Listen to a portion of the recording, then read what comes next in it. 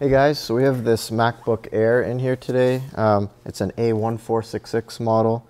It came in because it has no Wi-Fi functions. Our front-end technicians have already taken a look at it and ruled out any parts as being the issue, so we do know it's a board level problem. So get started on the repair.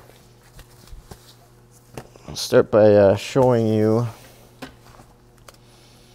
You go into the Wi-Fi here, it just says no Wi-Fi hardware installed. So normally the first thing to do in that situation is try a new Wi-Fi card. That did not solve the issue. So we are diagnosing a board level problem with the Wi-Fi circuit on this MacBook. So I'm going to shut it down. And we'll start by just taking a quick look at the board here. Everything looks good. There's no signs of water damage or anything. We're going to just pull the board and check on the bottom side and see if we notice anything that's off.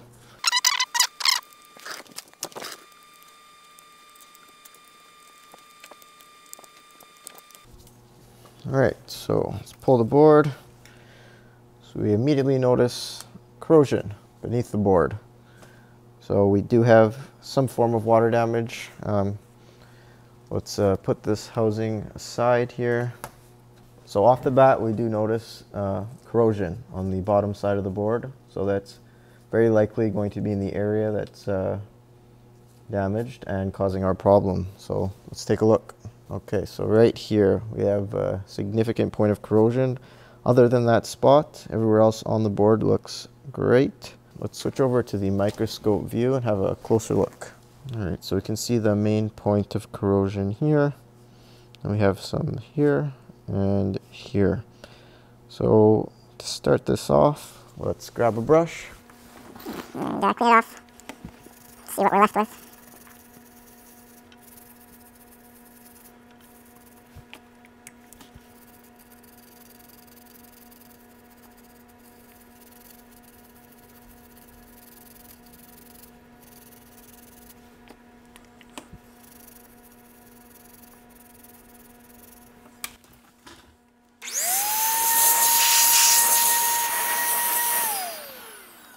All the corrosion is cleaned off. Now we can have a closer look at what's going on here. U3540. Let's check on the schematics. And of course, wireless connector. So this is going to be likely the source of our problem. This guy right here. And this chip is going to be directly responsible for Wi-Fi functions. So to start this off, let's grab our multimeter, put it in diode mode, and let's just check for short. No short there. Okay, now let's just let's test these resistors. So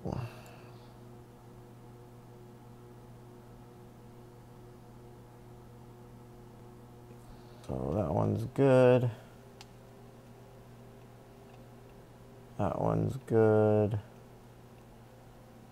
And that one's good. So our resistors appear to be healthy. Let's switch back to the scope view and test the continuity between the chip and these resistors here. So let's switch to continuity mode. We have good continuity there, continuity there, continuity there. So it looks like the test points are healthy, the resistors are healthy. I'm going to blame the chip in this case.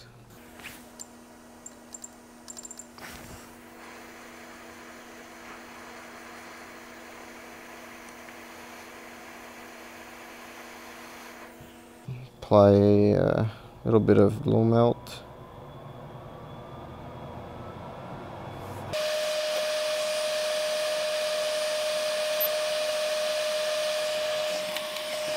Now we'll use copper wick to flatten all of these bonding pads. This cap looks very unhealthy. I'm going to remove it.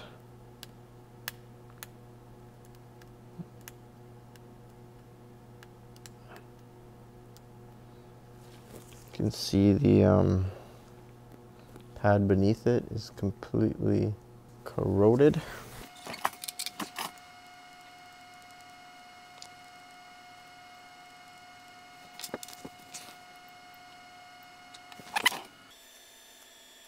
Alright, let's grab our iron again here and add some flux.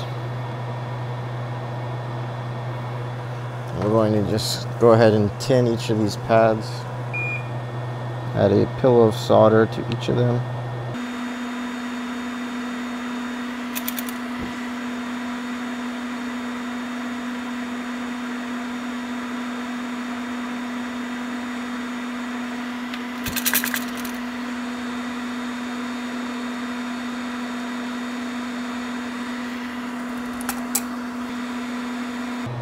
Alright, looks good.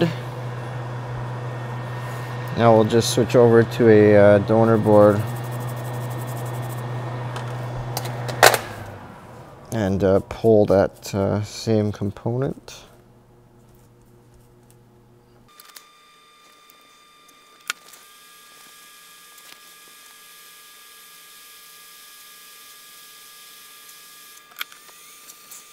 Alright, let's add a bit of flux.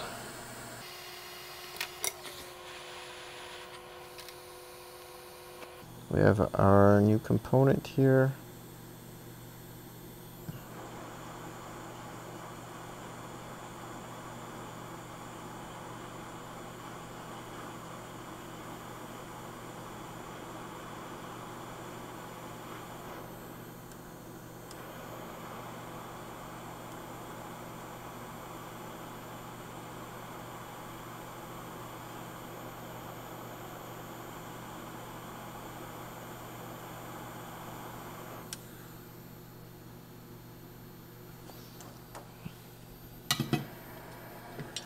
Got the chip installed onto the logic board, and now just give it a quick clean.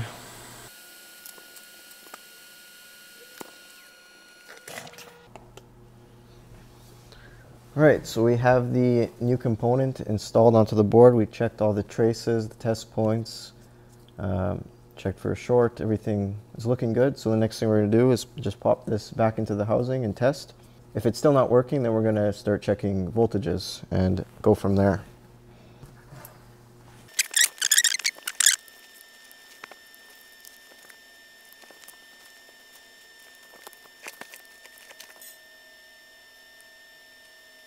Alright, now that the computer has booted up, we can check Wi-Fi here. Everything's working perfectly. We'll connect to our guest network and run a quick speed test.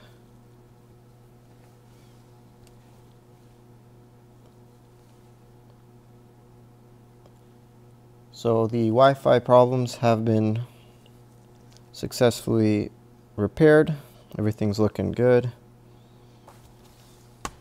Alright, so this is a successful repair. I'm going to switch over to the display screen and we'll run a quick recap. So machine came in working fine minus Wi-Fi. It said no Wi-Fi hardware installed.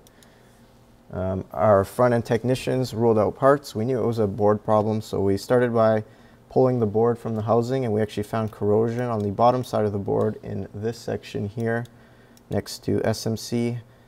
Mostly corroded was this section U3540. When we check in the schematics, this is the wireless connector, it's called in the schematics, and it's directly responsible for Wi-Fi functions on the machine. We checked the resistors.